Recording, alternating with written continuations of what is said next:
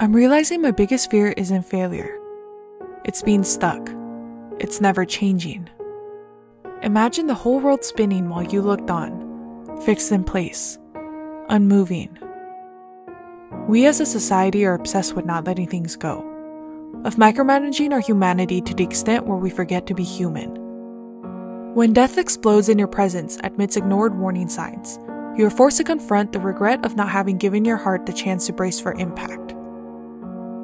Death is the acknowledgement that everything is transient and must therefore be experienced to the fullest at the time of its existence. Death is the realization that constantly putting things off will result in never having done it. Death is a sobering antidote to a life half lived. There is nothing like losing the chance to do something that will wake you up from a zombied existence. It is the lightbulb moment you realize it is no longer enough to only dream about some romantic future. It is the spark that makes you yearn to have the here and now.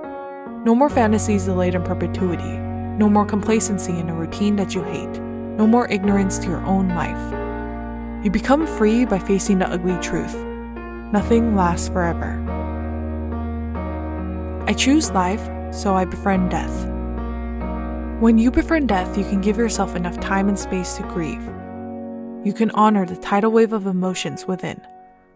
A reverence emerges. You allow nature, so nature allows you. I'd rather live a life full of deaths on my own terms.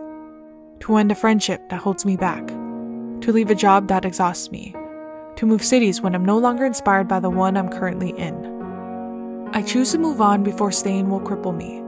Before I begin to live a life I cannot stand by. I choose to spin with this crazy world.